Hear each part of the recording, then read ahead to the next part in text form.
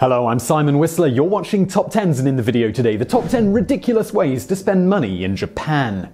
Got some extra cash and you don't know where to spend it? Then you should definitely visit Japan. The land of the rising sun offers more bang for your buck than any other country on the planet. Whether you're looking for something unique to eat or want a crazy way to spend the day, if you've got enough money, Japan has got you covered.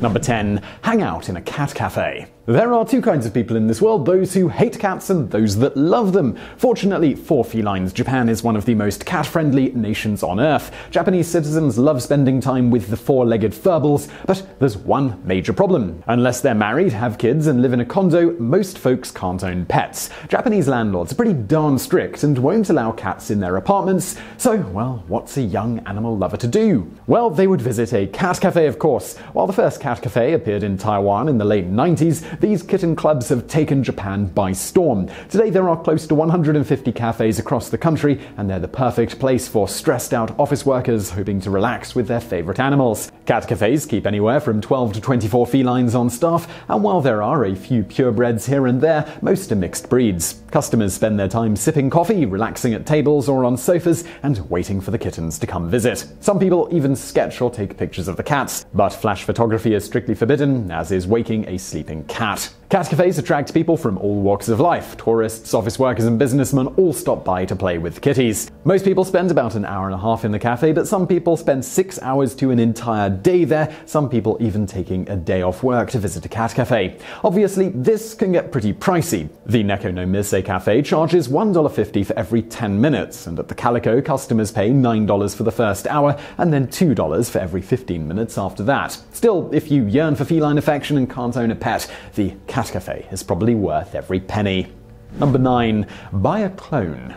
Have you ever thought to yourself, I wish there was a mini-me? Well, if you visit Tokyo's clone factory, your Dr. Evil dreams might just come true. Of course, this new you, though, it might be a little inanimate. Unfortunately, the factory hasn't discovered the secret of creating an actual clone yet, but they've come up with the next best thing. If you're willing to part with $1,300 to $1,750, these techno wizards can conjure up a doll that bears your exact likeness. The process involves a lot of digital cameras and a 3D printer. After a client sits in a chair, she has a picture taken with multiple cameras, each one positioned at a different angle. When the photo shoot is finished, the technicians whip up a digital map of the customer's head and print it onto the plaster that soon transforms into the head of a smiling and much too lifelike doll. The Clone Factory's creations are extremely popular, with brides hoping to memorialize their wedding day in 3D form. Of course, if you want to release your inner geek, you can deck out your doll in anime attire or stormtrooper armor. Afterwards, you can take your doll home and creep out your friends with the 20-inch version of you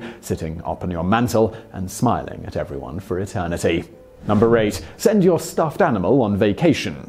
In the 2001 French hit Amélie, the eponymous heroine swipes her father's garden gnome and sends it on a trip around the world, having a flight attendant photograph the little guy in front of famous landmarks. In Japan, Sono Azuma will do the exact same thing, only she charges a small fee and works with stuffed animals. Azuma manages the crazy yet cute travel agency known as Unagi Travel. For $45, she'll escort teddy bears, plush sheep, and cotton-filled dogs around Tokyo, taking their snapshots in front of places like the Tokyo Tower and the Sensoji Temple in Asakusa. For $55, she'll give the toys a VIP tour of Japanese hot springs, though chances are pretty good the dolls don't actually spend much time in the water. And Azuma even offers her services to folks outside of Japan. She runs an English-language website for clients in America and Europe, where clients can consider purchasing tours of Kyoto for $95, Kumano Kodo for $55, and an enigmatic mystery tour, which is $35, and there are no beetles involved. During the trip, she keeps her clients up to date on their animals' whereabouts via Facebook, and when the trip is over, she mails the toys and photos back home free of charge. While Azuma's business sounds a bit, well, bizarre, it's actually a source of comfort for many people. For example, her tours have helped people struggling with the loss of family members. Seeing their dolls traveling around Japan has actually lifted their spirits and helped them deal with their grief. Even more impressively, Azuma has inspired people to seize the day and make their lives extraordinary. She tells one story about a woman who suffered an illness that affected her ability to walk. At first, she was too depressed to go to therapy, but after she saw pictures of her toys traveling across Tokyo, she decided she'd visit those places herself and regains the use of her limbs. Ultimately, Unagi Travel is a bit of innocent fun and an inspiration to people who've given up hope of traveling themselves.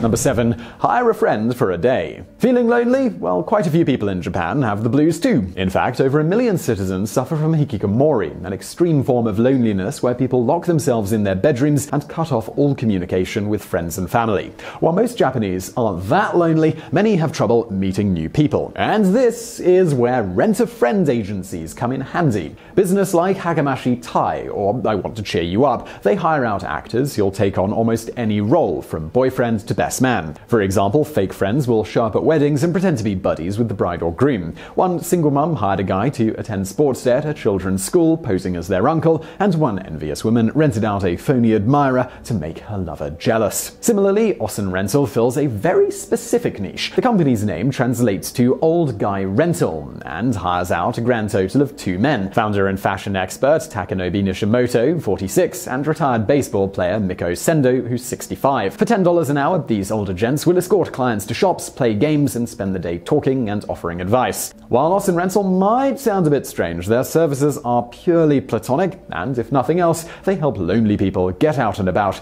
and make more human connections. Number 6. Bathe in a wine-filled spa. The Hakone Kawaikan Unison isn't your average hot spring. Located outside of Tokyo, the Unison Spa Resort is only open 12 days a year, but it does draw a crowd. In addition to themed spas like the ancient Roman baths, the resort offers unusual pools filled with liquids that most of us usually think of as beverages. For example, one emerald-colored pool is full of green tea, which is supposedly good for your skin. Visitors who want something a bit stronger might slip into the coffee spa and relax in the biggest cup of joe on the planet. Employees actually brew the coffee in pots and then roll it out to the pool in barrels. Of course, if you want an adult drink, there's the sake spa, which allegedly gets rid of wrinkles. Strangely, there's a ramen bath, which has plenty of pepper and pork broth, but no actual noodles. However, the most popular pool is the red wine spa, all of which flows from a giant Merlot bottle. And if you ever decide to visit Unison, drop by on Valentine's Day when the resort offers a sticky chocolate bath. Sweet. Number 5. Hire a fake priest. Christianity isn't all that popular in Japan. While 77% of Americans and nearly 60% of Britons identify with the faith, only a measly 1% of Japanese believe in Jesus Christ. And that's what makes Japanese weddings so incredibly weird. Nearly 90% of nuptials are done in a traditional Christian fashion, complete with white dresses, Ave Maria, and most importantly, fake priests. The fascination with Western weddings started in the 1980s when millions of Japanese citizens watched celebrities like Princess Diana take their vows on TV. Since then, the number of Christian weddings has skyrocketed. Only most of the priests officiating are just white guys from the US and Europe. Of course, there are actual Japanese priests, but there are 3 reasons they don't preside over most ceremonies. Firstly, there simply aren't enough pastors to show up at every event. Secondly, most native priests aren't crazy about this trend because most of these weddings don't actually involve Christianity. Couples are more concerned with image rather than scripture, so religious themes are glossed over. Thirdly, most people don't want Japanese priests as many feel they aren't authentic. After all, if you're going to have a Western wedding, you want a Westerner to run the show, right? Sensing a golden opportunity to make quick cash, bridal companies started hiring out native English speakers to work as priests, none of who have any religious training. In fact, many, they aren't even Christians. All that matters is that they know Japanese, can read a few token verses, and wrap things up in 20 minutes or less. For less than half an hour of acting, fake priests can make as much as $120, according to a 2006 article. Of course, Japanese couples aren't just paying the preachers, they're paying the churches as well. Quite a few hotels in Japan have Christian-style chapels, and you can even find sanctuaries in strange spots like supermarkets. So it's a bit of a bizarre trend, but I mean, the couple, they get their dream wedding, and the priest gets to make a few bucks. Everybody goes home pretty happy. Number 4. Buy a fake finger if you're a criminal. The fake finger industry caters to a very unique clientele. This would be members of the Japanese mafia, also known as the Yakuza. So why would gangsters need fake fingers, you ask? Well, it has to do with a bloody underworld ritual known as yubitsume. If a mobster offends his superior, there's only one way to atone. He has to chop off the last joint of his pinky. If he screws up again, he gets chopped off at the next joint, and he just works further down the hand as he keeps screwing up.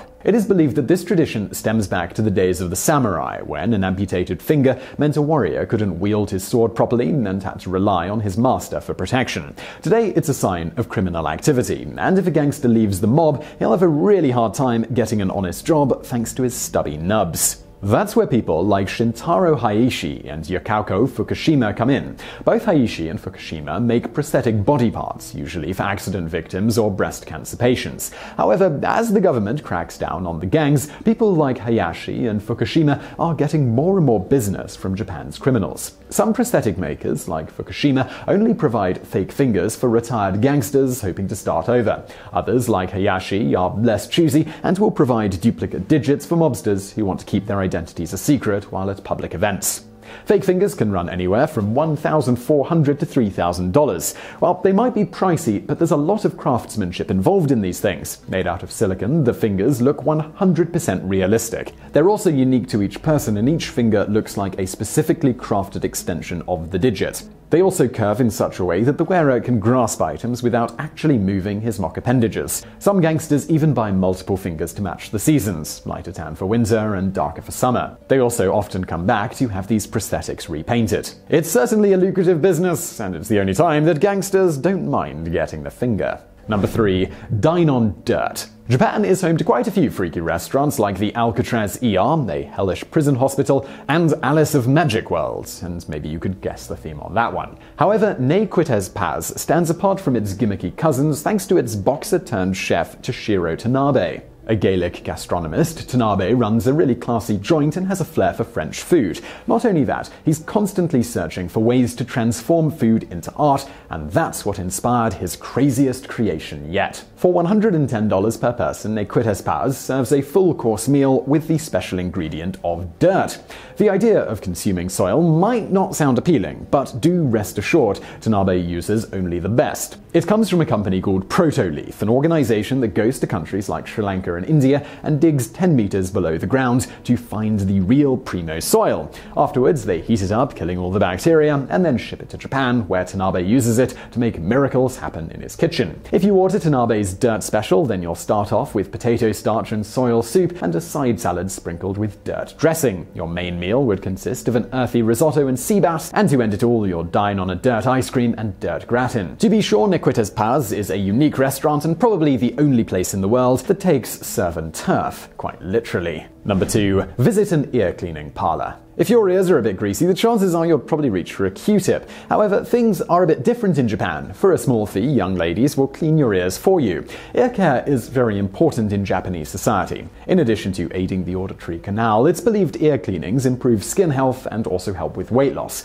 In fact, clean ears are so important that some consider it a mother's duty to keep her kids and husband wax-free. But when those kids grow up, many of them frequent the ear cleaning parlors that have popped up all over Japan. Since there aren't any government regulations, anyone can start their own wax removal business, and professional ear cleaners only need 7 to 10 days worth of training before they can start poking around in your ear canal. If you visited an ear cleaning parlor, you'd first enter a room decorated in traditional Japanese fashion. A young woman wearing a kimono would make you a cup of tea and chat a bit before sitting on the floor. After putting your head on her lap, she'd lay a napkin over your face and whip out her mimikaki. Essentially, this is a pick made out of bamboo, metal or plastic. The mimikaki comes equipped with a special scoop for scraping out stubborn chunks of earwax. Services generally last for 30 to 70 minutes and cost between $32 and $100. In addition to the cleaning, some parlors offer ear massages and even ear divinations. By examining the folds and flaps of an ear, workers claim they can actually predict your future. It probably won't come as a surprise that most ear salon clients are men. Many say that they seek out these peculiar parlors because having their ears cleaned reminds them of their childhoods. However, there's often a sexual element involved as well, and workers are allowed to walk away if they feel threatened by the customers. Sadly, though, sometimes things get out of hand, like in a 2009 case where a woman was stabbed to death for rejecting a client's advances. Fortunately, these incidents are few and far between, and ear cleaning parlors continue to exist on the bizarre border of nostalgia and sex. Number 1. Buy crooked teeth. Any single ladies in the audience with crooked teeth? Well, if so, you should jump on a plane to Japan. Overcrowded mouths, they are all the rage in the land of the rising sun, where snaggle-toothed girls are considered super cute. In fact, they're considered so attractive that many are intentionally wrecking their smiles in the name of beauty. The toothy style, known as tsuke yeba, became fashionable thanks to celebrities like pop singer Tomomi Itano.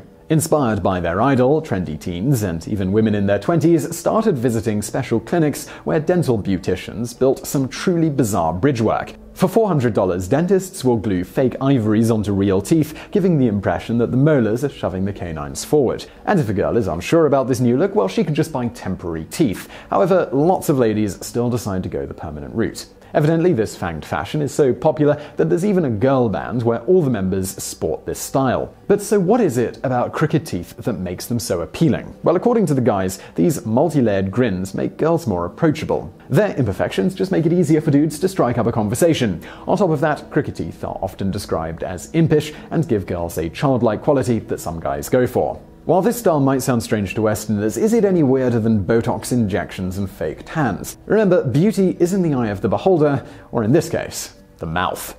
So I really hope you found that video interesting. If you did, please do hit that thumbs up button below, and do not forget to subscribe for brand new videos just like this every day of the week. Also, check out some of our videos from the archives over there on the right. And as always, thank you for watching.